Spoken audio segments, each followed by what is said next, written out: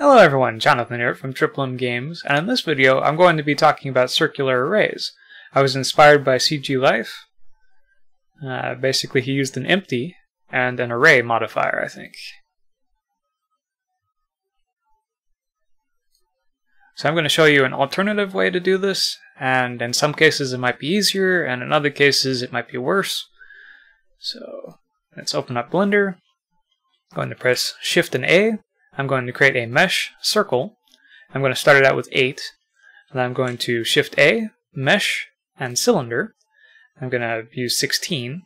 Left click the cylinder, Shift select the circle, Control and P, and Object. Select the circle, go into the Object Data tab, go to Instancing, and select Vertices. I'm going to select the cylinder, tab in the Edit mode, and press R and X to rotate on the X-axis. Notice that they all rotate pretty much globally to this basic object. I'm going to Control Z to undo, select our circle, and align to vertex. Select our cylinder, tab in the edit mode, R and X. You'll notice that it rotates on the normals of the vertices. We can select our cylinder, go into the Modifiers tab, and select Subdivision Surface. So now we can control the amount of our objects.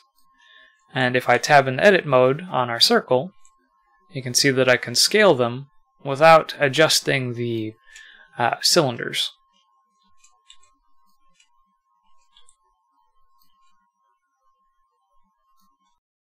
You can even select your cylinder and extrude, scale, and we'll just scale that out a bit, and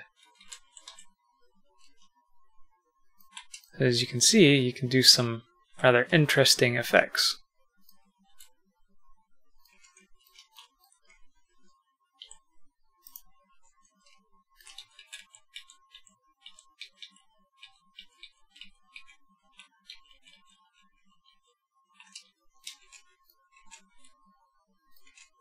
Another thing you can do is select your cylinder, press Ctrl and A, and make instances real.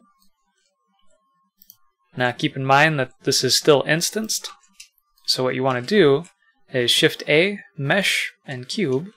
I'm going to go in edit mode and move that up, select our instances, and then select our cube, Control J. And now they're all a single mesh,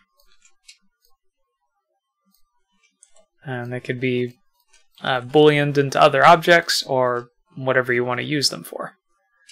So that was a quick tip. Thank you for watching, and have a good day.